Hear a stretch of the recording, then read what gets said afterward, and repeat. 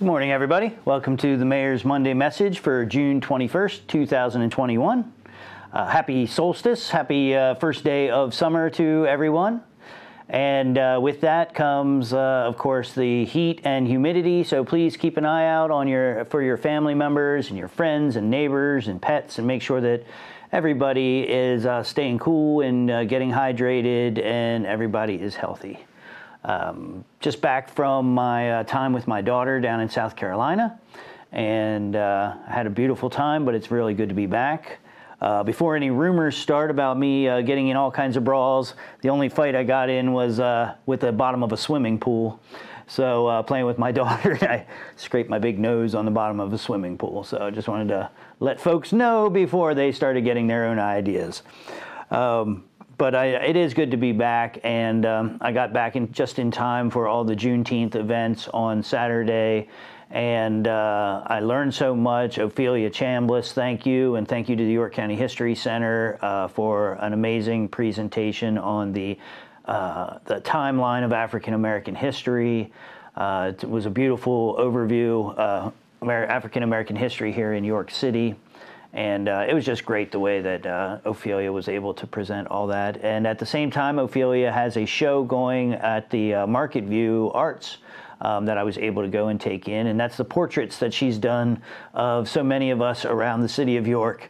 And it's very kind of her to acknowledge the folks. So you might be on, if you don't know, probably most people know already, but there's a lot of York City folks that are hanging on the walls of Market View Arts right now. Some really cool pictures, paintings done by Ophelia Chambliss. And while you're there, my friend Andy Simpson has an amazing show on the third floor called Load Bearing, and it's some new work by her, Market View Arts, right on the first block of West Philadelphia Street. So lots of good stuff over there. And then, of course, the amazing Juneteenth event at Campus Park and Vonnie Grimes Gym. Thank you to everyone that was involved in that helped to organize that. Another great time, and people getting to talk about the past and the future. What do we need to do to move forward out of dark times? Whether it's the distant dark times, the recent dark times, or what you may think are the dark times right now. What do we have to do to come up with solutions? That's our job. All of us, not just people in office, but we all need to work together to try and evolve this human race. And, Saturday was a day, Juneteenth, of commitment and recommitment to our own evolution and learning how to treat each other properly with justice and equity. Finally, at Union Lutheran Church, there's a wonderful block party, free food, entertainment for the kids, lots of stuff to do. And I wanted to thank everybody that was involved in that. It was really a great day for Juneteenth, the first official federal holiday, Juneteenth. So that's very exciting news also. More exciting news, the cases are down of corona. They're down but not out. So they could come back to haunt us if we're not careful. But the cases are down for the first time since August of last year, August of 2020. They're down below 50 cases per 100,000 residents over a 14-day period. So that's really remarkable. We did a great job, everybody, but keep it up. Remember, if you're not vaccinated yet, you still do have to wear a mask.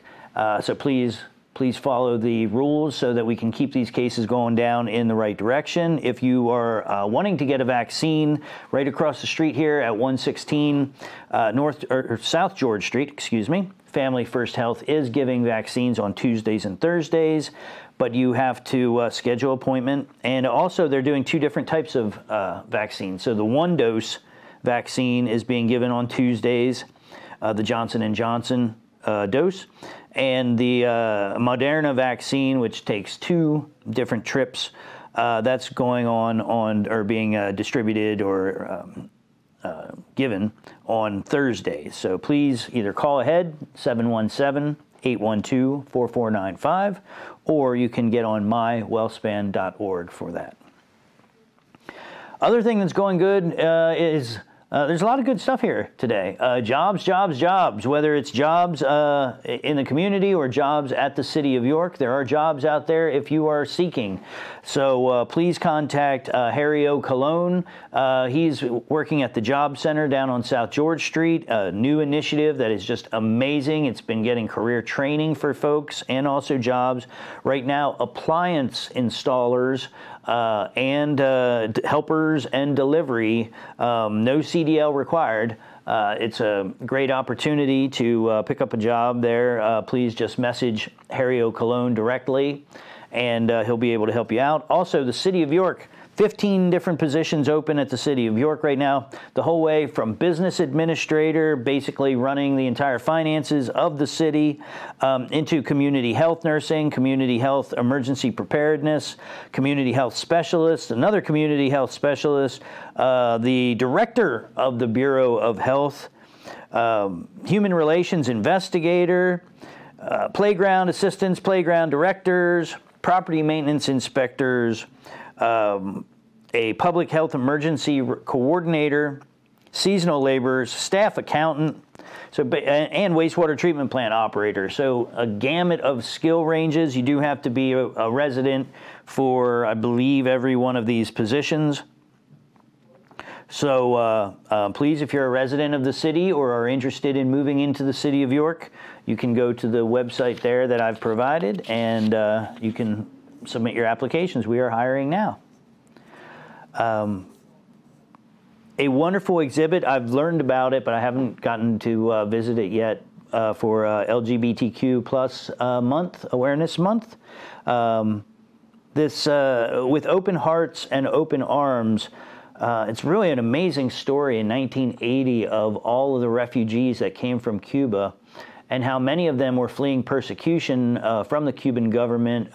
Many gay, lesbian, trans individuals were fleeing persecution at the time. And folks in this area, centered out of Indiantown, Fort Indiantown Gap, were able to help relocate and help get them kind of on their feet as citizens here in the United States. So it's a really amazing story, and amazing exhibition right around the corner here at 59 East Market Street, the York College Center for Community Engagement, and the contact is on there. Finally, the West End Community Meeting and Dinner tomorrow night over at Lincoln Charter School. That's out at 559 West King Street, and they have different organizations can attend.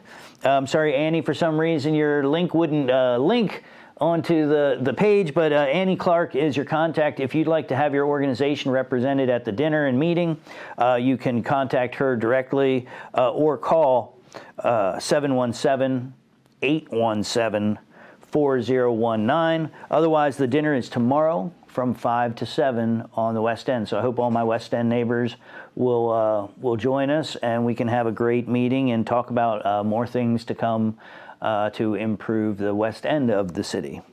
So that's all I've got for right now. Again, I'm very, very glad to be back. It gets a little, you get a little, I wouldn't say nervous, but antsy about what's going on when you're not here in the city.